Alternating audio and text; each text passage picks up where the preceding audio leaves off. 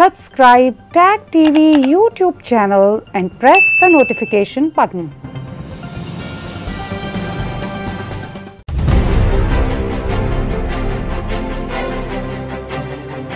People have to live in unity.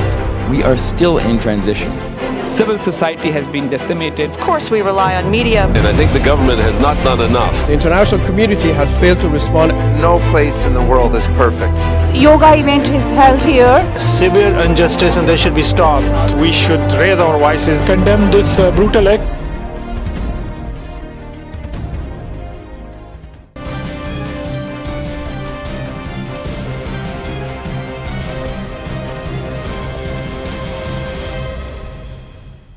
Hello viewers, welcome to Newsweek South Asia, a program that talks about breeding of terrorism and its impact on South Asian nations. Let's begin with the headlines first.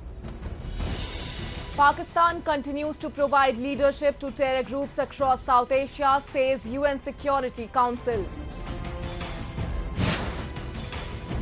Pakistan Army and ISI training dozens of terrorists to launch attacks in India and Afghanistan. And car bomb attack in Afghanistan kills several on eve of Eid ceasefire.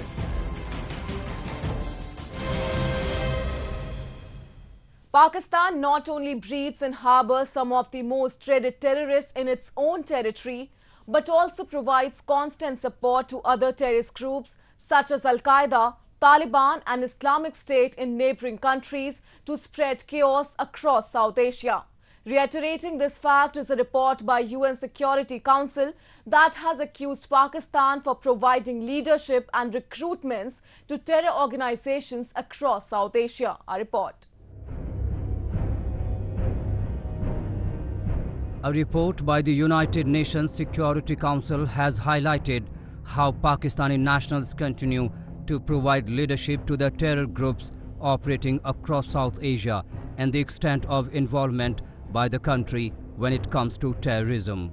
Pakistani nationals remain at the leadership levels in terror groups such as Al-Qaeda in the Indian subcontinent, Islamic State in Iraq and the Levant, Khorasan and Tehrik-e-Taliban Pakistan.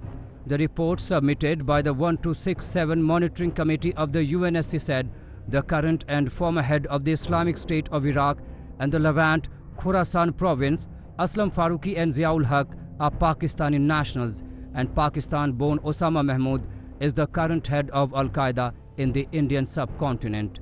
Similarly, Tehrik-e-Taliban Pakistan, which is responsible for carrying out multiple attacks and killing hundreds of civilians, is led by a Pakistan-based UN-designated terrorist Noor Wali Mahsood.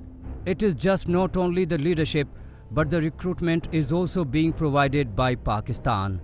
The UN report has revealed that around 6,000 to 6,500 Pakistani terrorists are present in neighboring Afghanistan, and most of them belong to the Tehrik-e-Taliban Pakistan, a Pakistan-based terror organization. India has been repetitively telling the United Nations as well as the rest of the world that Pakistan is an epicenter of global terrorism. They not only fund terrorists, they also provide recruits and leadership to Al-Qaeda, to Taliban and to TTP for spreading chaos and mayhem in South Asia. World ought to take a very serious note of this, because in the present day connected world, chaos and mayhem in one place quickly affects other countries as well. Hence, for larger good of the humankind, it is time that the world acts very strongly against Pakistan. The UN report further highlights the fact that terror groups such as the Taliban, Al-Qaeda, Islamic State and TTP are working in cahoots with each other to spread mayhem across South Asia.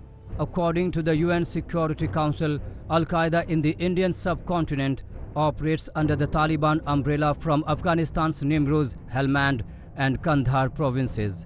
The report said that Al-Qaeda is covertly active in 12 Afghan provinces with at least 600 terrorists in Afghanistan, and its leadership maintains a close contact with the Haqqani network, which functions under the leadership of the Afghan Taliban.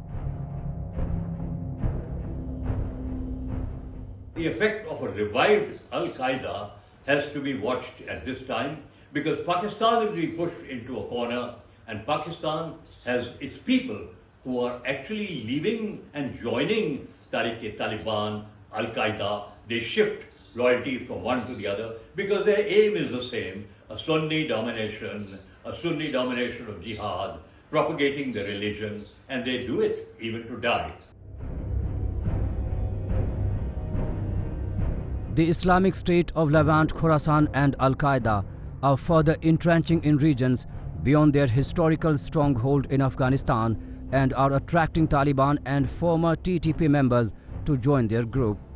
Besides, both the organizations and their global affiliates are trying to expand their influence and ideologies in other countries as well, including India, Maldives and Myanmar.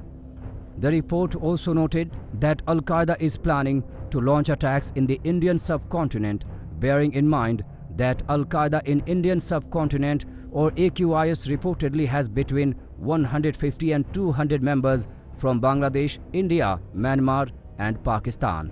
Meanwhile, the Islamic State is also working with networks of supporters in the Maldives and has a significant number of ISIL operatives in India too. Right from the inception of ISIL and ISIS, they've been trying to extend their influence in India, Myanmar, Nepal, Bangladesh, as well as the Maldives.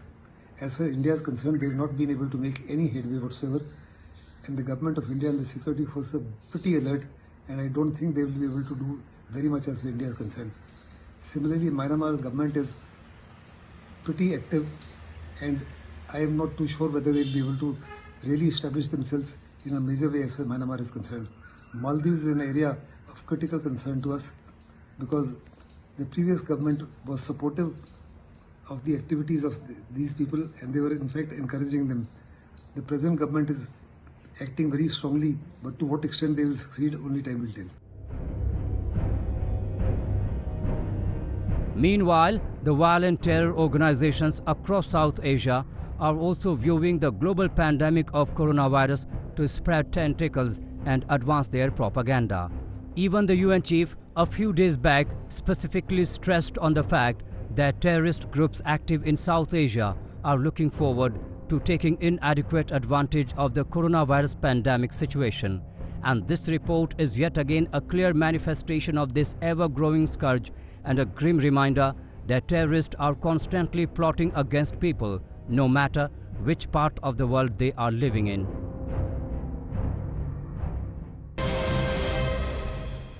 Pakistan's complicity in providing leadership and training to terrorists is getting exposed at all fronts. While the UNSC report reveals details about the Pakistani leadership leading the terror groups such as the Islamic State of Khorasan province and Al-Qaeda in Indian subcontinent, a separate intelligence report informs that Taliban terrorists too are being trained by Pakistani army in Jalalabad to launch terror attacks in India and Afghanistan. A video released on Voice of Jihad shows one of the training camps of Taliban terrorists in Badakhshan. We bring you details. Pakistan's notorious inter-services intelligence is orchestrating fresh terror attacks in India and Afghanistan. The Special Service Group or SSG of the Pakistani Army has trained 20 Taliban terrorists in Jalalabad to launch attacks in Jammu and Kashmir, reveal informed sources. To facilitate such an attack, Pakistan is trying to infiltrate a group of 20 to 30 terrorists from the line of control, the Indo-Nepal border and the international border. Reportedly, the infiltrating group of terrorists comprises Jaish-e-Mohammed and Taliban trained by the Pakistan Army. The mission is very clear. The Pakistan Army and ISI have got together, and now they have decided their fixed targets in India and Afghanistan, both places where they're getting opposition. And the terrorists are being trained properly now, as they know that both sides in Afghanistan and in India, the defense forces, the security forces are now properly alert. Their equipment is very effective, their weapons are very effective, and their tactics are very effective. So everything now is being taught into them in a professional manner. And let me tell you one thing, the terrorists have got latest weapons and latest equipment. So you will see in the coming season, their attacks will be very they'll try to make it very effective. Sources in the Indian intelligence agencies also reveal that Pakistani spy agency ISI is planning to carry out a terrorist attack in Ram Janmabhoomi temple in India's Uttar Pradesh city Ayodhya on August 15.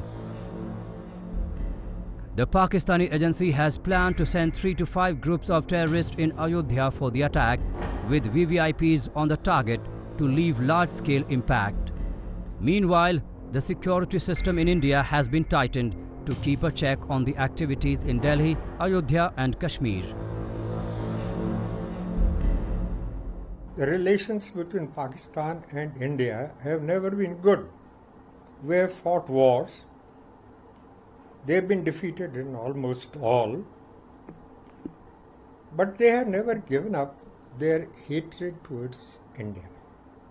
Secondly, their hatred particularly rests on religious basis, because Pakistan was created on two-nation theory, and it never accepted any kind of, whatever would be the definition worldwide, any kind of inclusive relation. Obviously, Pakistan will feel that whatever is the big day for India, a big national day for India, should be disturbed to the extent possible. And this is why I feel some kind of a trouble either around Ayodhya or at Ayodhya or elsewhere to score some kind of brownie points which will be against all international norms. ISI's activities highlight Pakistan's complicity in aiding anti-India terrorist groups and the Taliban to create unrest in India and Afghanistan. Reports from various intelligence agencies and global anti-terror committees and institutions consistently expose Pakistan Army and its ISI's role in training and recruitment of terrorists for regionally focused terrorist groups. Recently, the Pentagon in its report on Afghanistan said the Afghanistan-Pakistan border region remains a sanctuary for various terror groups. These groups include Al-Qaeda Corps, Al-Qaeda in the Indian subcontinent, Lashkar-e-Taiba, Tehreek-e-Taliban Pakistan, and ISIS Khorasan. Pakistan and ISI, they have got their trainers. They are getting a lot of funds from outside. They have got a lot of money from the radical Islamist nation who support, even in a covert manner, the radical movement of Pakistan. In fact, they take advantage of that, and this is how they are running camps with proper facilities. Believe you me, the training includes sea training, includes commando training, mining of the sea, mining of the ships. Everything is included in that. While Afghan security forces are carrying out strikes to eliminate such terror camps from their territory and the Afghan-Pakistan border, the Taliban too is not backing off from launching offensives against Afghan security forces. A joint operation conducted by National Directorate of Security and Afghan National Security Forces recently neutralized 31 terrorists in Khogyani district of Afghanistan. Out of 31, 13 were reported to be Pakistani terrorists belonging to Jaish-e-Mohammed. The joint operation came as Afghanistan's permanent representative to the UN, Adil Raz, wrote to the President of the Security Council over continued violations of its territory by Pakistani military forces and asked the 15-nation UN body to take necessary measures and actions to end them if the situation is not de-escalated bilaterally. On July 15th, Pakistan military forces began unprovoked artillery attacks against Afghan border posts and civilian residential areas in the Sarakano and Asadabad districts of Kunar province, killing 6 civilians and injuring 4 members of the Afghan National Defense and Security Forces. Pakistan wants to play a stellar role, particularly against any help or any contribution or any assistance that India can provide in getting that Afghanistan problem sorted out. Therefore, the first area of target that Pakistan has is along with its border Afghan border along it. The Pakistan government and its intelligence service ISI have been aiding terrorism in the South Asian region by running terrorist training camps in POK and in the Afghan-Pak border region to continue waging proxy wars against India and Afghanistan. As reports suggest, this time too, Pakistan's army and the ISI are planning major attacks in India, but the plans would be reduced to dust as the Indian government and the security forces constantly remain alert and vigilant to foil any such conspiracy against India.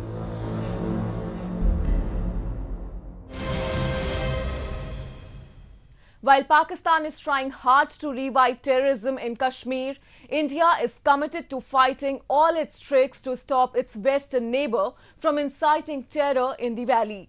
Recently, proactive Indian forces eliminated 2 terrorists in Jammu Kashmir's capital, Srinagar. And it's not a one-off breakthrough, but the forces have been successful in busting all the nefarious anti-India plots hatched in the corridors of Islamabad and Rawalpindi. A report. Indian Army, Paramilitary Central Reserve Police Force and Jammu and Kashmir Police are jointly carrying out series of operations to uproot the Pakistan-established network of terrorism from the Kashmir Valley. Continuing with the spate of encounters that have taken place in the valley recently, Indian Army neutralized 2 terrorists in an encounter in Jammu Kashmir's Srinagar city this week. Based on specific inputs, a search operation was launched by the security forces in Ranbirgarh area, during which the terrorists opened fire at the soldiers. The 2 terrorists were killed in retaliatory fire by the forces. 2 terrorist थे जो यहाँ पर थे, हमें कुछ खबर थी कल शाम को, उसको हमने यहाँ पे एनकाउंटर किया है एंड दोनों टेररिस्ट अभी मारे गए हैं. Even after a surgical strike in POK and air strike in Balakot, Pakistan has not mended its ways, and it cannot mend its ways. It is a shameless country. It is hell bent upon exporting terror to India, to Jammu and Kashmir. In response to its fallen terrorists and terror networks, Pakistani military immediately escalates the frequency of infiltration attempts of terrorists into Kashmir. This is done by intensifying cross-border shelling at the LOC to provide cover fire to the infiltrating terrorists that even claim the lives of Kashmiri locals living at the border villages. This week again, Pakistani troops resorted to unprovoked cross-border firing at the LOC. Last week, the shellings from Pakistan's side killed 3 Indian civilians, including a woman and a minor in Poonch. If you have guts, Pakistan Army, come. Let's face each other in the battlefield. So you are killing civilians who are innocent? What they have done to you? If you have any grievance, then you face Indian Army. Let's sort out this issue once for all. This everyday affair is not correct. You have no business to target civilians. You fight your battle with military. One military fights with another military. One Pakistan military, it's a matter of shame that you have handed over your responsibility of fighting Indian Army to terrorist organization. You espouse them, you fund them, you protect them, you train them, you export them. It is disgraceful.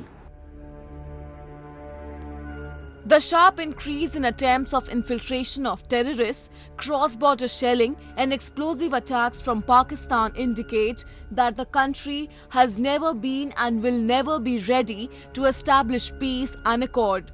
Frustrated by its failures in unleashing mayhem in Kashmir, Islamabad has been pursuing new terror plots to attack the forces. But vigilant Indian security forces, equipped with appropriate intelligence system, have been lucratively foiling all of them. An expected spell of reprieve in war-torn Afghanistan suffered a major setback as the country witnessed a deadly bomb blast in the eastern Logar province. The attack came before a 3-day ceasefire by Taliban was to begin in the country for the Muslim festival of Eid al-Adha. Meanwhile, the intra-Afghan peace talks between Afghan government and the Taliban seems to be moving ahead as both the sides have agreed to solve prisoner dispute and cease the violence, a report. A deadly bomb blast struck the Pule Alam city, the capital of the eastern Logar province, which killed at least 18 people, including Afghan security personnel, and wounded several others. The police officials said that the explosion targeted Afghan security forces, but civilian casualties are also feared. So far, no group claimed the responsibility for this attack. However, Taliban promptly denied its involvement in this brutal assault. This attack yet again indicates the active presence of several anti-peace groups in the country, which are trying to gain the leverage from the long-delayed peace process between the Afghan government and the Taliban. This is certainly a very dangerous trend. The Taliban has assured that it will be able to act against such terrorist groups, and ideologically also Taliban has got no commonality with the ISK. Nevertheless, if there is a security vacuum in Afghanistan, there will be a large number of Islamic State fighters from other parts of the world who will migrate here to Afghanistan, occupy the security space and carry out complex terrorist attacks, which will imply a large number of civilian casualties, a large number of casualties of foreigners, and large number of casualties also on the security forces. So the important premise is that there should be no vacuum in the security space, and the Taliban, if it comes on board, has to also contribute to targeting the ISK. The latest attack comes as the long-delayed peace talks are appearing back on track after Taliban announced a 3-day ceasefire during the Muslim festival of Eid al-Adha and called on its fighters to avoid attacking Afghan forces and to not enter government-controlled areas. Welcoming the move by Taliban, Afghan government also announced the reciprocal 3-day ceasefire. The Taliban proposed the ceasefire after President Ghani pledged to release all 5,000 Taliban militants as part of the prisoner swap agreement signed by the US and Taliban and urged the militant group to get ready for talks in a week. Meanwhile, a Taliban spokesman, Sohail Shaheen, said the group will also release the remaining prisoners of the Afghan government by Eid for goodwill, thus completing the total 1,000. Now, this development has once again raised prospect of an extended cessation of violence and revived the long-delayed launch of direct talks between the government and insurgents over a permanent ceasefire and a power-sharing deal. Today, one would say that the development appears positive. However, the nature of ideological divide in Afghanistan, the very nature of the non-state actor Taliban, the pulls and pressures within and the pulls and pressures which will be applied on the Taliban from outside, and here I specifically mean Pakistan, would not guarantee that tomorrow will be the same. Hence, we have to make sure that the Taliban sticks to the word which it is given today, and that is it will start holding the talks with the government as soon after Eid as possible. Frantic efforts are being made by United States to clear the way for intra-Afghan talks, a step forward in the execution of the US-Taliban peace deal. US Special Representative for Afghanistan, Zalmay Khalilzad, wished the Afghan people a peaceful holiday and also thanked the Afghan security forces for their commitment. Khalilzad also held talks with Ashraf Ghani and Abdullah, head of the High Council for National Reconciliation, and discussed about the need to keep violence down by all sides after the ceasefire and the completion of the prisoner exchange to pave the way for intra-Afghan talks. But peace looks still an elusive dream in the water nation, as the scale of violence has significantly increased since the US Taliban peace deal. Portraying the grim picture of Afghanistan's situation, Ghani said 3,560 Afghan troops had been killed and 6,781 wounded since signing the deal. He said 775 civilians had also been killed and another 1,609 wounded and 689 kidnapped. Taliban may be using violence for two purposes. One is as a negotiating strategy with the Afghan government, and the second is to increase their geographic control in Afghanistan, so that from the rural areas they are able to gain control of the urban centers, which will again enhance their capability for negotiating when the talks are undertaken. However, this level of violence is definitely not acceptable from any party. It has to be ensured that Taliban commits itself to reduction of the violence, and they cannot target their own Afghan brethren, just as they have not targeted the United States and NATO forces based on the agreement of 29 February. Some sort of a commitment has to be obtained that the violence will be reduced before the talks begin. The upcoming intra-Afghan talks have certainly created a sense of optimism about ending this 19-year-long war in Afghanistan. Achieving an acceptable peace agreement, however, will not be easy. It is still uncertain whether the Taliban is serious about reaching a deal with the Afghan government, who they denounce as puppets, or have just agreed to them as a ploy to get US forces to leave the country. And with that, we come to the end of this edition of Newsweek South Asia. We'll be back next week with more news, views and analysis from the subcontinent. Meanwhile, do keep writing to us at nwsa@nin.com. This is Shreya Savijay signing off on the behalf of entire production team of Newsweek South Asia. Goodbye and take care.